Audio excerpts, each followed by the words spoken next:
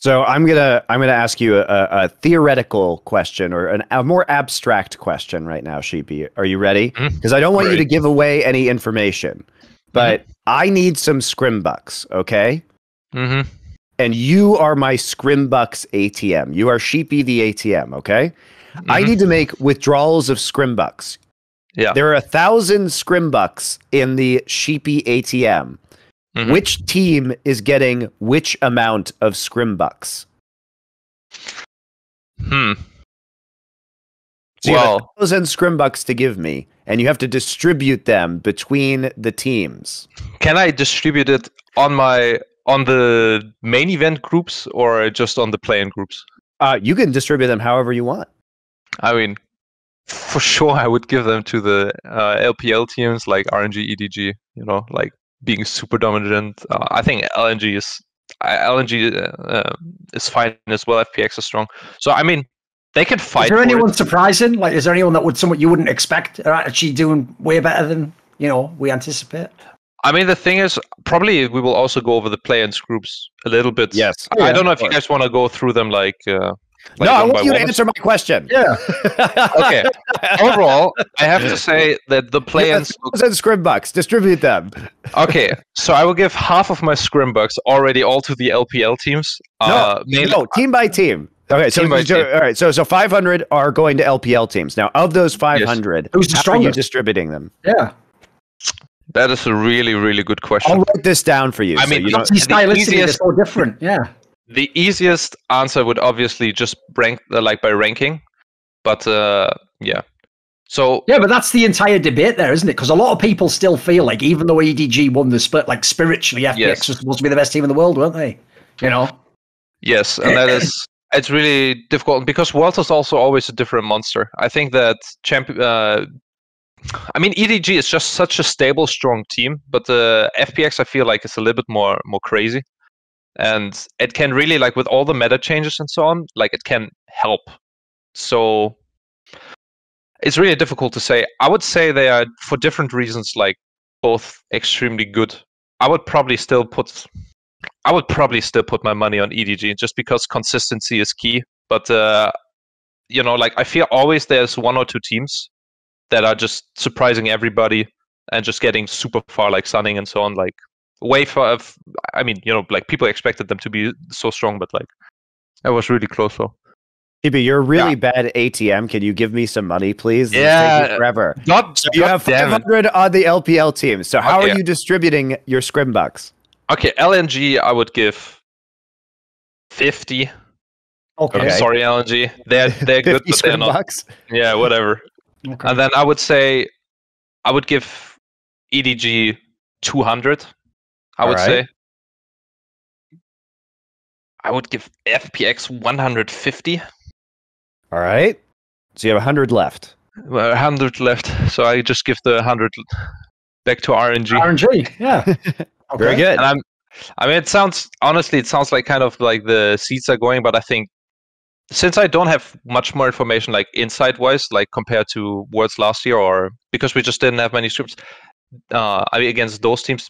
Mainly also because they arrived quite late and they have an internal structure of who they're scrimming. Like scrimming Asian teams is very difficult in general, unless you're first place ULCS team or something like that, like LEC team or something like this. Like it gets difficult, or you have all the context, which I'm having, but I'm playing, with first place LCL team, so it's like it's a different, they wouldn't give us that many scrimbucks if you know what I'm saying.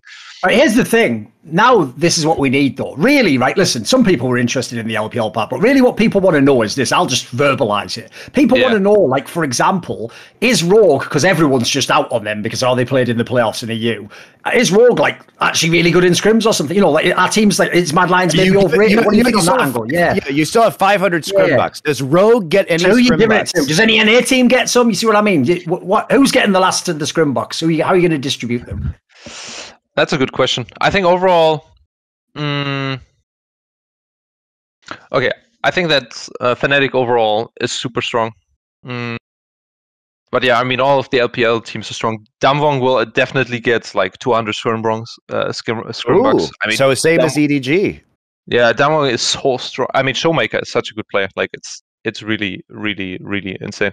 And I mean, that's why he got like the main seed, main role in the trailer as well. But exactly. I'm super. You have 300 scrim bucks left.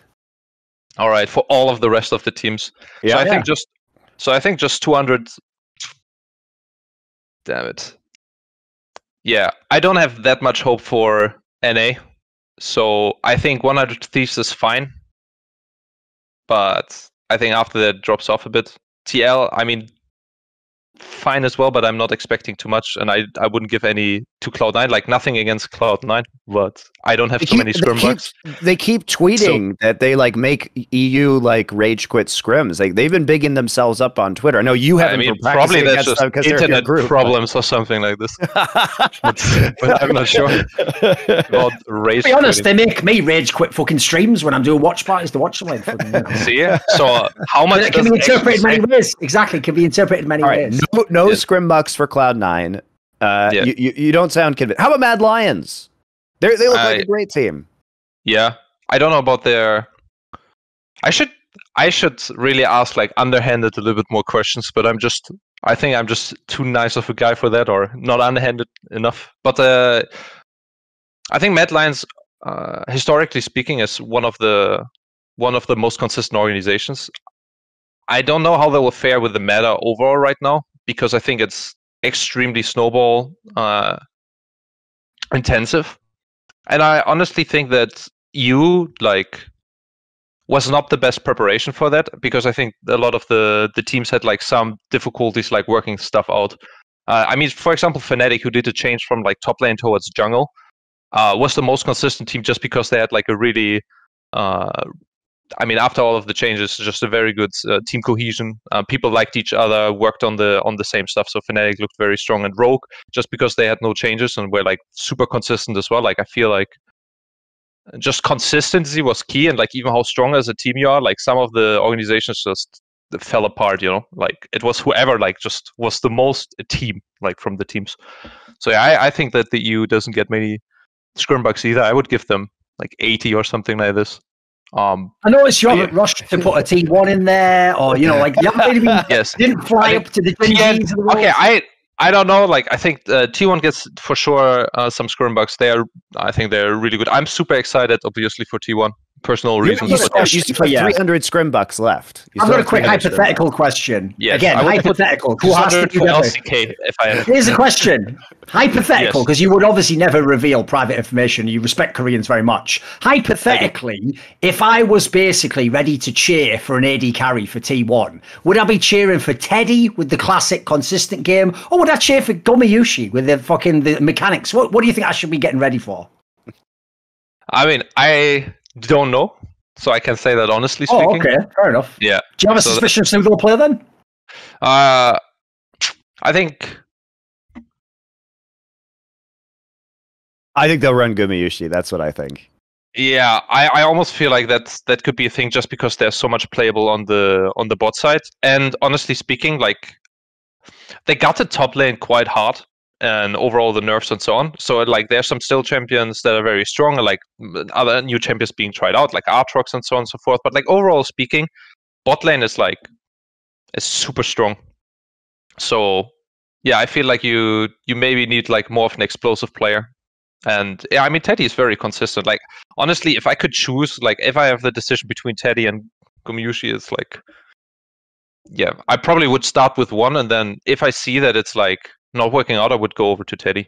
But again, I have like zero insight exactly on how their scrim behavior is. T1 overall has always been very secretive about what they are doing. Yeah. Well, this is a fun Russian nesting doll of hypothetical questions. But to return to your 300 scrim bucks that you have, who does the last call to? You still have 300, so you have to give it to people. Yeah, they will go. I mean, 200 from them will definitely go to the LCK.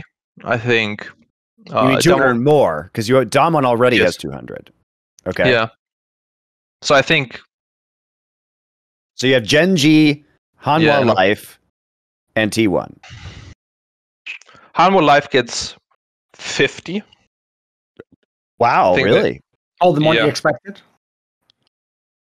Because I mean, what I like about play-ins is that the teams that are participating there have like some time to actually play on official stage, and I feel like sometimes Asian teams can be a little bit slow, so it's like kind of an advantage. Obviously, there's a skill difference as well, but I always feel like it's a little bit, historically speaking, can be a little bit flippy. So yeah, I think they get 50. I think. Oh wait, I have only 200 more to give, right?